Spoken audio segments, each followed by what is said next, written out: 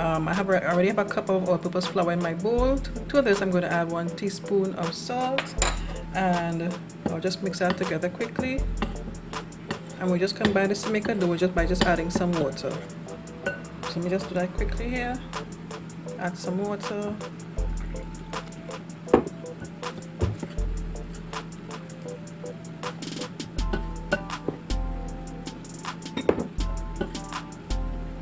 Try not to mix the dough too soft. Some people like the dumplings a little stiffer.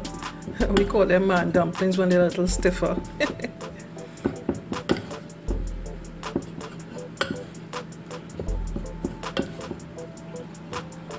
So now I'm gonna have to put my hands in there and continue this process.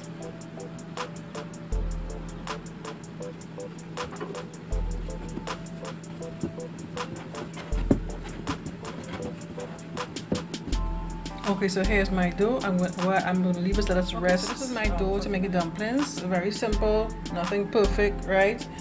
So like I said, I'm making some spinners. Very easy to make.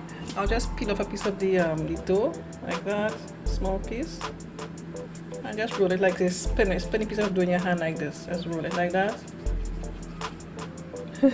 And as simple as that. So I'll just make some neat small ones.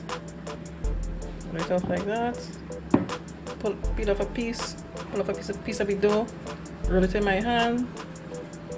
There's my spinner dumplings. So I'll continue this and put them in my pot, in my soup.